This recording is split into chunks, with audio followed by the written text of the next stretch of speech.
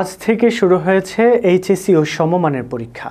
এবার দেশের ৯,০৮১টি প্রতিষ্ঠানের ১৩,৫১,৫০৫ জন শিক্ষার্থী পরীক্ষায় অংশ নিয়েছে। এছাড়া দেশের বাইরের ৮টি কেন্দ্রে পরীক্ষার্থী রয়েছে ২৭৫ জন। এবার পরীক্ষার্থীদের মধ্যে ৬,৬৪,৪৯৬ জন ছাত্র, বাকি ৬,৮৭,০০৯ জন ছাত্রী। শারীরিক প্রতিবন্ধী পরীক্ষার্থীদের জন্য বাড়তি ২০ মিনিট এবং অটিজম সহ বিশেষ বিবেচনার দাবি রাখে এমন শিক্ষার্থীদের ৩০ মিনিট বাড়তি সময় দেওয়া হবে। আগামী ৫ মে পর্যন্ত চলবে এই পরীক্ষা।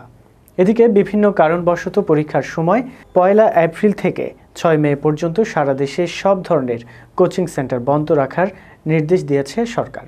শিক্ষামন্ত্রী ডাক্তার দীপু মনি ২৫ মার্চ সচিবালয়ে এক সংবাদ সম্মেলনে এই নির্দেশনার কথা জানান।